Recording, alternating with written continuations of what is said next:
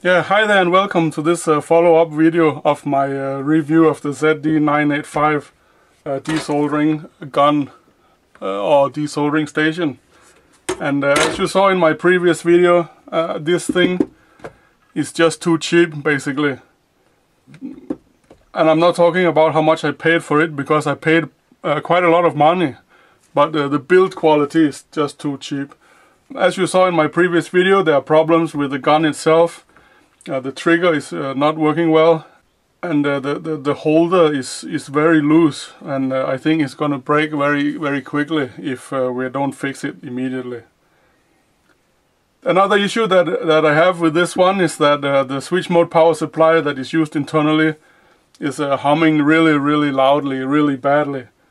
And I was thinking of fixing that, but I'm not gonna do it. I think it's still working fine.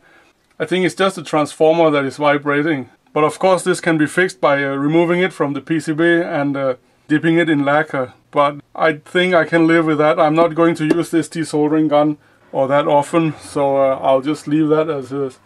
But definitely the two things that I'm gonna fix in this video is the holder here, which is too flimsy, and the problem that I have with the trigger in the gun here. It's really unfortunate that something that I just bought as new already is that crappy, but this is typical Chinese, and they make something 99% working, and then the last couple of percent is screwing up the whole product. And you can see it here very clearly, because it has some very few very minor issues that are really annoying. And considering the amount of money they have spent on plastic molding and tooling costs and stuff like that, it's really ridiculous that they don't spend another 2 weeks or something to iron out those little last details. But okay, that is just my private personal opinion, but this is so typical China. They just fuck it up in the last minute. So anyway, let's just take this thing downstairs and let's do the modifications. So first I'm going to insert some screws instead of the plastic tabs that I've broken off. And I drill right through the gun to make a strong fit.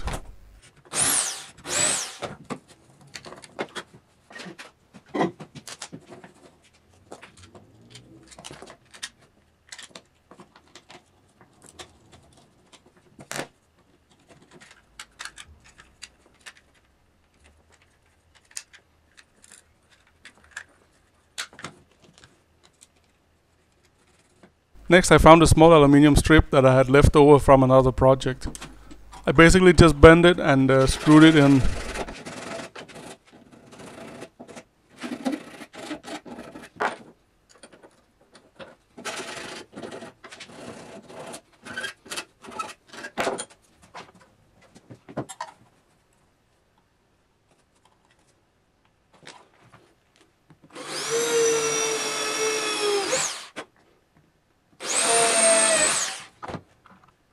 Getting it all together was a bit tricky, but I got there in the end. I'm using lock nuts so it doesn't fall apart again, but that doesn't make assembly easier.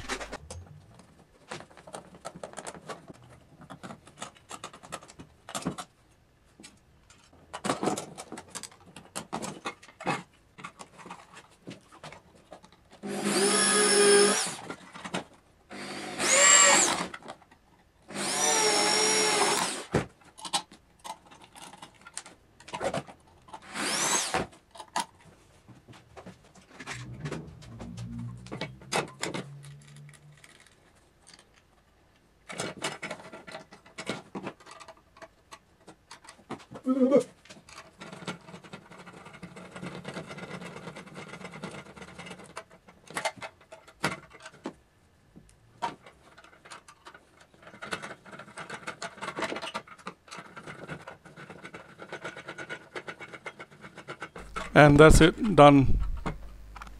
Okay, yeah, so I got everything back together finally, and I think the conclusion is that this machine works, but I wouldn't have bought it if I knew how much trouble it was. The gun from the start is not working properly, at least mine didn't. There's a terrible howl, the mechanically is not very strong down here, and I had to put a bracket here by myself. Apart from that, the instructions about how to assemble and put in the filter after you change it is not in the instruction manual.